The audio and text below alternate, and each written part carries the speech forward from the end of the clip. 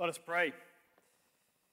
Lord, thank you for your compassion, which brings you to our world of pain and dismay. Give us faith to overcome our doubts and help us to believe that all things are possible with you. In Christ Jesus' name, and all God's people said, Amen. It's amazing, really, how quickly the world moves on. Your entire life could be crumbling in around you. Your whole world screeching to a complete halt. And yet, when you look around, what you'll find is a world full of people going on with their daily life. Unfazed, unmoved, unbothered by what's happening to you. And not only will you see them carrying on with their daily lives, sometimes you'll even see them fighting amongst themselves. This is the interesting part, is that they will fight amongst themselves, oftentimes fighting over possible solutions for you and your problems. Your world, as you know it, could be coming to an end, and the world around you doesn't seem to care. And really, that is the case of the father in our story this morning. This father that St. Mark depicts for us this morning. St. Mark paints for us a father who is going through a living hell as he watches his son suffer at the hand of this demon. There isn't a parent alive who would want to trade places with this father. What this father experiences is more than any of us could even imagine. It is a living nightmare, and I can only imagine with each convulsion, with every epileptic episode that this demon sends his son and him crying out to God, "Oh God, how long? How long must my son suffer? How long must I suffer? How long, oh God, will you wait until you answer me? How long, oh God, will this continue?" It pains us truly if we were to put ourselves in the sandals of this father and consider it. Our son, our dear child, whom we love, growing up in this torture, growing up with this as a childhood, this torment. Healing and treating his wounds from the fire. Healing and treating his wounds from the water. Healing and treating his wounds from the ground as this demon throws him down time and time again. There is no greater suffering for a parent than to helplessly watch their child suffer. And that is the world that this father lives in. That is the reality that this father wakes up to every single day. And what is the world around him doing? Arguing. They're arguing. In fact, if you have your Bible, I encourage you to open it to Mark chapter 9. If not, please follow along in your bulletin there. Mark chapter 9, verse 14.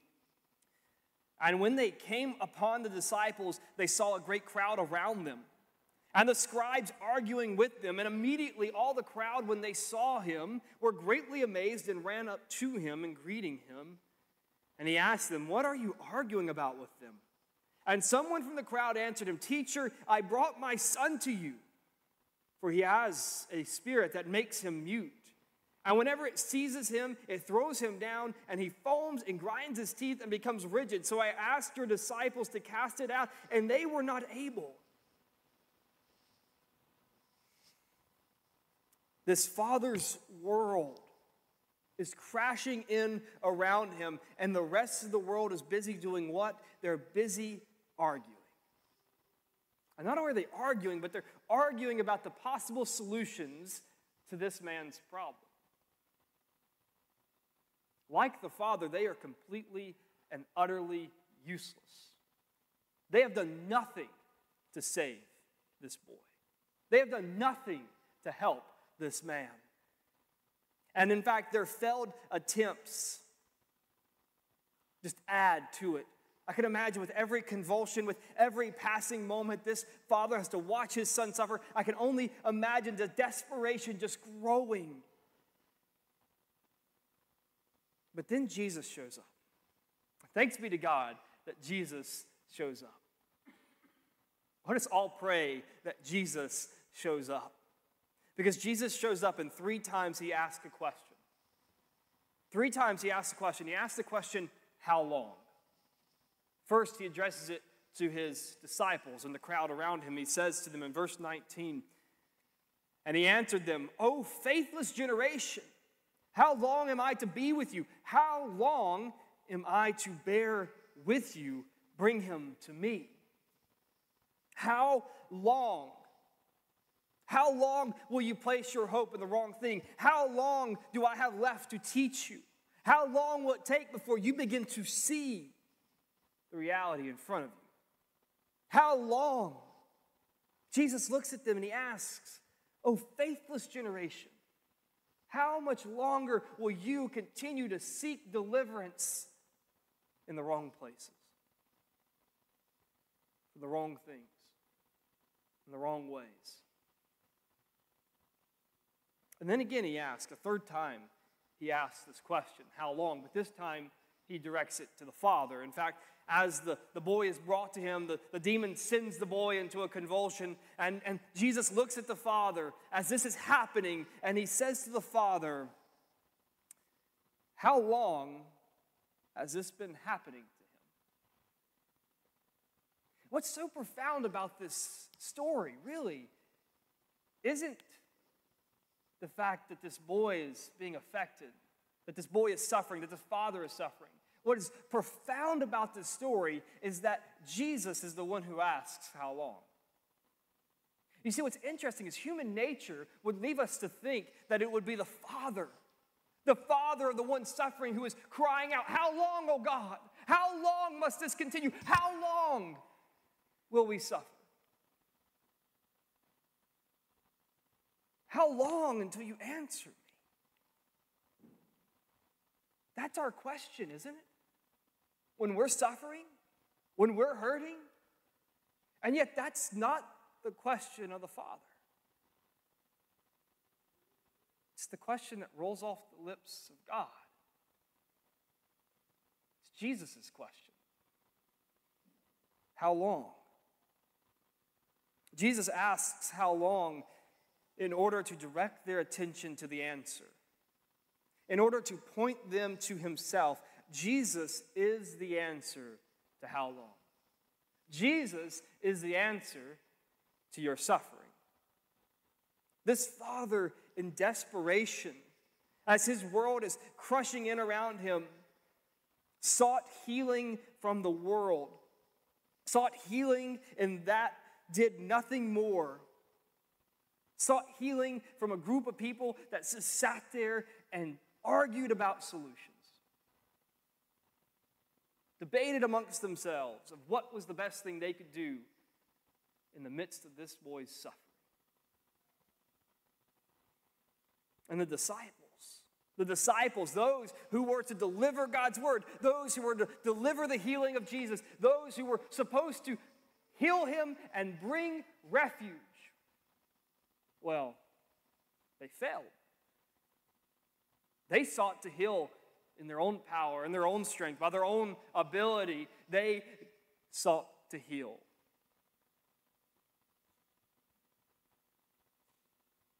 They sought the solution in themselves rather than in the Lord. And the reality is, how often do we not do the same? How often are we not just like this father and just like these disciples? How often do we not seek hope and assurance and deliverance and help and security from people, from this world, from those who do nothing more than argue about the situations that are controlling our lives? And how often do we not get so wrapped up in everybody else's stuff, thinking that our opinion our wisdom, our guidance, our strength, our ability, our whatever you want to say, can actually bring deliverance from the demons controlling that person's life. Thinking that our opinion really is the only one that matters. How often are we not just like this father and just like these disciples, completely and utterly helpless, asking the wrong questions and seeking the wrong solutions, only for Jesus to show up? And thanks be to God that Jesus shows up, only for Jesus to show up and turn our world upside down. Only for Jesus to show up and remind us how long it's been that we have been doing these things and seeking these things, how long it's been that we have been suffering, how long it's been that we have been affected by these problems, and then showing us that He is the solution to those problems. Only for Jesus to show up and for this beautiful, beautiful story to continue to unfold. As we hear in the word of the Lord, and He said from childhood, and it often cast him into fire and into water to destroy him. But if you can do anything, have compassion on us and help us. And Jesus said to him, if you can, all things are possible for the one who believes. Immediately the child cried out and said, I believe, help my unbelief. And when Jesus saw that a crowd came running together, He rebuked the unclean spirit, saying to it, you mute and deaf spirit, I command you, come out of him, and never enter him again. And after crying out and convulsing him terribly, it came out, and the boy was like a corpse, so that most of them said, he is dead. But Jesus took him by the hand and lifted him up, and he arose. This desperate father looks at Jesus and says, if you can have compassion, you could have compassion on us. Let me tell you, dear brother and sister in Christ, Jesus is the only one who has compassion. In fact, in the entire New Testament, this word, compassion, is only used to describe the actions of Jesus. Jesus alone has compassion. Even when our eyes fail to see it, on our darkest days, when we want to believe that God is good, and yet our unbelief keeps screaming in our ears, Jesus has compassion. When we are walking in the valley of the shadow of death, Jesus has compassion. When we do not understand and there is no answer in sight, Jesus has compassion. When we are confronted with the question of how long, and there is no end to our suffering, Jesus has compassion. When we believe and yet, God, help our unbelief is the plea that is drawn from our lips, Jesus has compassion. And that compassion drives him to your pain. That compassion drives him to your cross. That compassion drives him to your death and to your grave, where he dies in your place and is buried in your stead, so that he can look at you just as he does this boy. When all said, he is dead. So that Jesus can look at you, reach down, grab you by the hand, and raise you up. Raise you up on that last day, where his kingdom will have no end. On that day, when the question, how long, will never be asked again. On that day, when suffering will be no more, and pain will be no more, and this sorrow will be no more. On that day, when Jesus looks at you and lifts you up and says, you will dwell in the house of the Lord forever. So look to Jesus, my dear friend.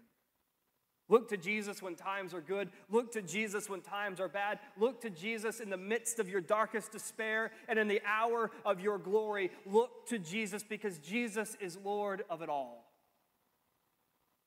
He is the one who commands the demons. He is the one who drives out the fears. He is the answer to how long. He is the one who looks at you and says, you are mine, a child of God. You are forgiven, you are loved, and you are His. In the name of the Father, and of the Son, and of the Holy Spirit. Amen.